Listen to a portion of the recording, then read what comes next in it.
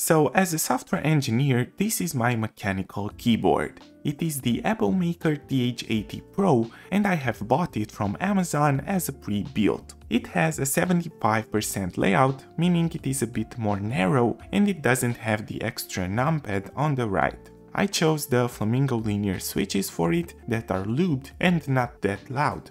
The case and the gradient keycaps came with it, and I find them pretty calming. Here is a sneak peek on how it actually sounds, just in case you're curious. I will also do a mouse sound test before to calibrate your audio expectations. I have seen that this is what the pros are doing in their videos.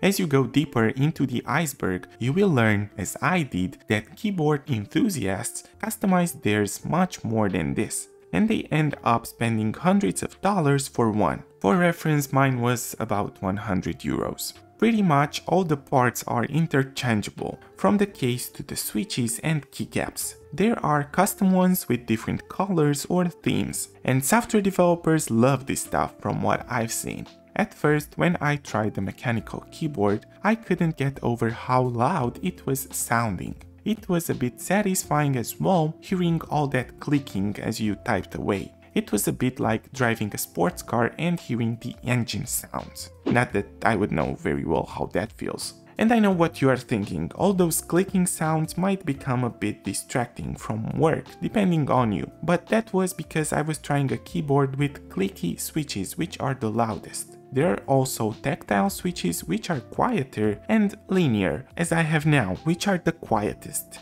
These types of switches also differ on the resistance they provide when you press them, but that is another subject. The actual point I wanted to get across with this video is that a mechanical keyboard might become a productivity hack for you as a developer, and that can happen for several reasons. The first one is that if you choose a colorway of case and keycaps that you like, you'll love using it and you'll end up working on it more. But the second reason, and the most important one, is that if you love your keyboard, you will also get into the whole improving your typing speed topic. And that is a game changer. Going from 50 words per minute to 120 is a huge difference that will make you tremendously more effective. Imagine being able to transpose all the thoughts from your head on a computer in near real time. That is a superpower. And when you write code for a living, that is even more beneficial. To improve this typing speed stat, that is measured in how many words you can type per minute, also called YPM, you can practice on different websites that are solely created for this purpose. I'm not affiliated with any of them, but I really like MonkeyType and TypeRacer.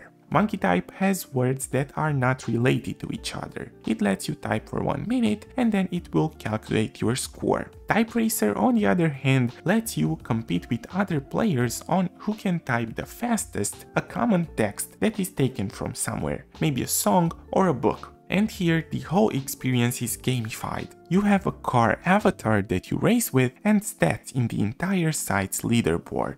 The last two tips that I will give you before ending this video is to stop looking at your keyboard when you are typing. You should feel it by placing your index fingers on the keys that have the bumps. They are called homing keys and usually are F and J. Also, when you misspell a word, go ahead and use a keyboard shortcut to delete the whole word and write it again, instead of only deleting a few letters back. This shortcut for deleting the whole word on Mac is Shift Option and Arrow, and on Windows is Control Shift and Arrow. If you have any other tips for writing faster or own a custom mechanical keyboard that you really enjoy, let me know in the comments below. Cheers and happy coding!